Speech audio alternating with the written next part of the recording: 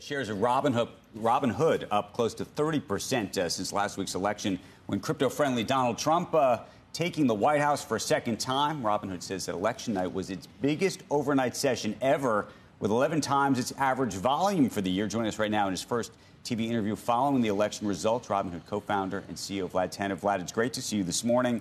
We are watching, by the way, the price of Bitcoin up at all-time highs here, or practically all-time highs, I should say. Can you explain to the viewer and everybody who I think is trying to make sense of this, what under President-elect Trump we're going to see in the form of regulation that would result in prices like this and possibly even higher if you believe that's where this is all headed? Hey, good to see you guys.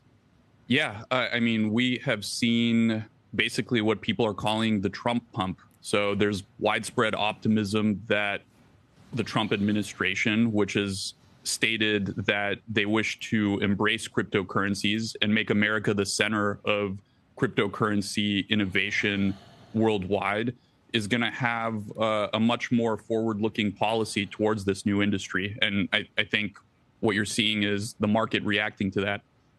But how does that manifest itself? What does that actually look like in reality?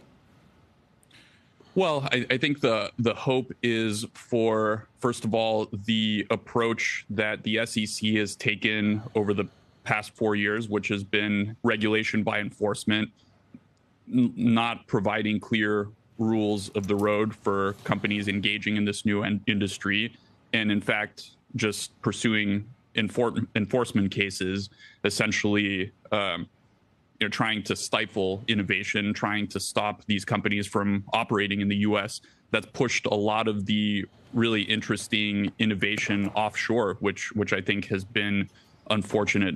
So I think the idea is that we would see that stopping and hopefully some legislation. And now that Republicans have control over not just the executive branch, but Congress as well, that innovation might actually come through.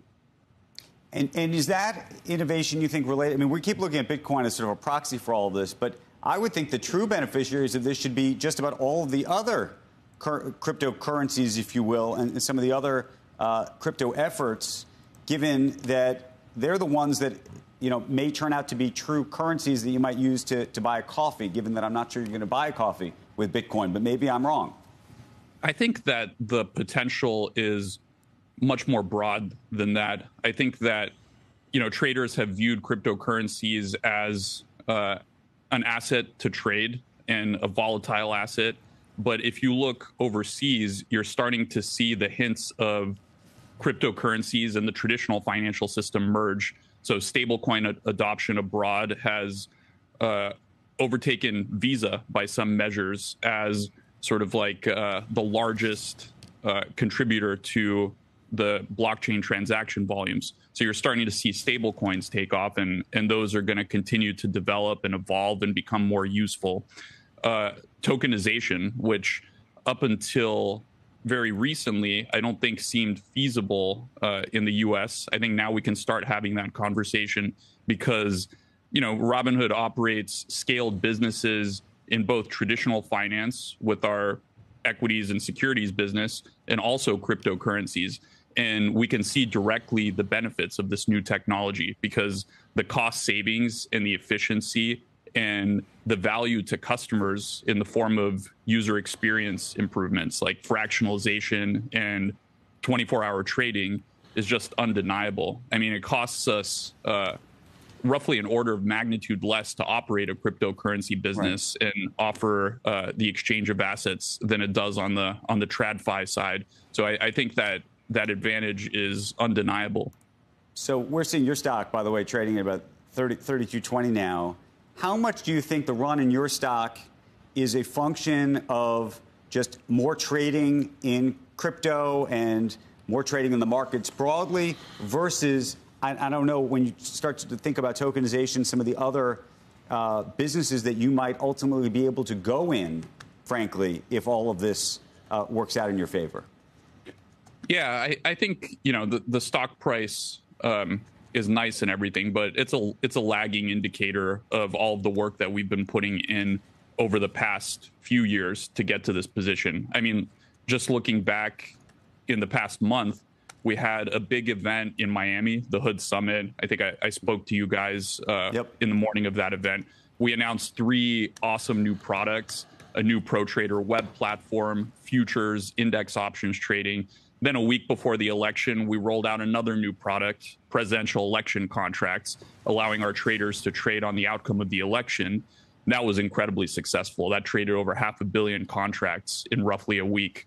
And, you know, you saw Robinhood kind of climbing the App Store charts over the past few weeks. Now we're the #1 finance app in the U.S. And so I think that it's a combination of innovation across a couple of different products and sectors. Of course, people are trading crypto, but they like our traditional equities offerings as well. You mentioned at the beginning, overnight trading on election night was the biggest in our history. Sunday night as well, just a couple of nights ago, was the 3rd biggest overnight session we've had. So it's pretty amazing, I think, for me, because I remember the 2016 election. Robinhood was a young company, and our traders, our investors, couldn't actually respond or take advantage of the election price moves. It was just in the futures markets. And now we've got 4 assets that allow investors to capitalize on that activity round the clock. You've got futures. You also have 24-hour equity markets, cryptocurrencies, and presidential election markets. So I think the amount of innovation that we've delivered to retail, sometimes, you know, it's hard to comprehend, but we're also not done. I think there's a lot more work to do, and, you know, we're working our way there.